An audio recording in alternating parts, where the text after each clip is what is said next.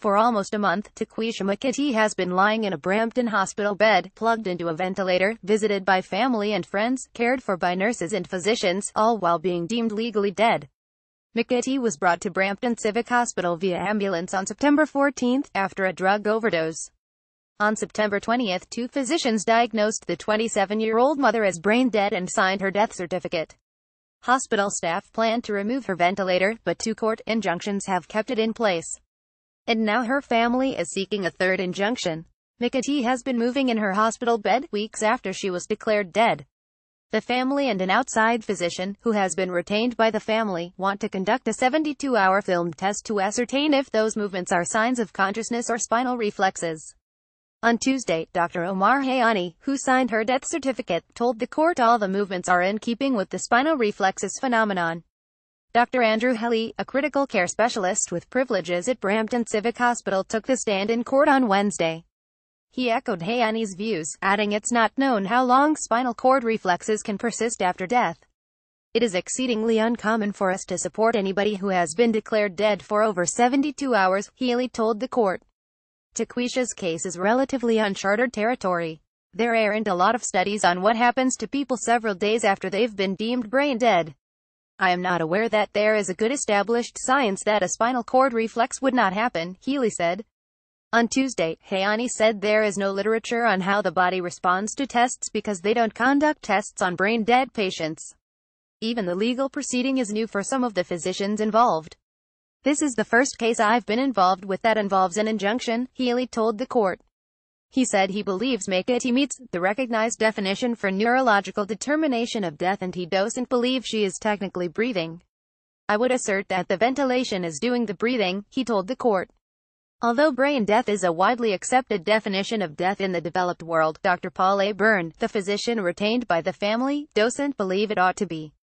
There is no science behind brain death and one of the reasons it was invented was for organ donations, he told the court. Byrne said he wouldn't declare somebody dead if her heart was still beating and they were still breathing, even with a ventilator.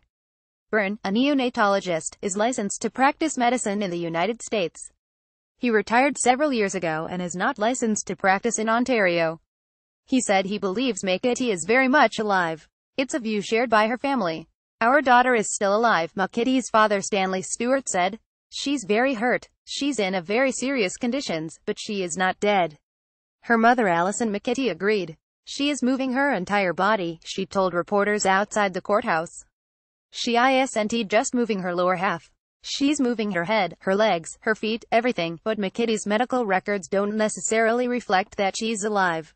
I have not asked the nurses to document her movements and they typically wouldn't document for somebody that had been declared dead, Healy said. When pushed by Hugh Scher, the lawyer for McKitty's family, Healy conceded nurses continue to chart her heartbeat, EKG results and medications administered. He said her movements are not being tracked by the nurses. We think that Taquisha has died. And the movements are not consistent with brain function, Healy said. The care team accepts that same premise. I don't think that it would be within their comfort or scope to document continuously movements of spinal reflexes. They aren't doctors and it requires judgment. He added that the case is taking a toll on staff, and nursing staff in particular. The effect of this case has been very troubling. I'm not making specific requests for documentation, or documentation that they wouldn't do for other patients.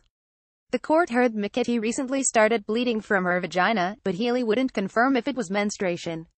We would not test for that, he told the court. There are no definitive tests, to my knowledge, to tell you if this is menstruation or not. Scher said finding the cause of the bleeding matters. He argued menstruation is a sign of brain function, something that Healy conceded. Healy later added, as part of the current Canadian guidelines for the neurological determination of death, I don't have to check if menstruation is present because it doesn't lead to the capacity of consciousness or the ability to breathe. Ontario Superior Court Judge Lucille Shaw still has to determine if she will accept Byrne's evidence and testimony as an expert witness. The hospital has declined comment on the case, citing the ongoing legal action and patient confidentiality. However, a spokesperson said all designations of neurological death are signed off by two physicians and assessed using recognized protocols and procedures. The family has launched a GoFundMe campaign to help with legal costs, which the estimate have already reached about $80,000. Court resumes on Thursday. Related stories. Family files injunction after doctors declare Brampton woman dead ahead of court decision. Family of Brampton brain-dead woman says she is moving. Family fights in court to keep brain-dead woman on life support. Court grants injunction, keeping Brampton woman on life support.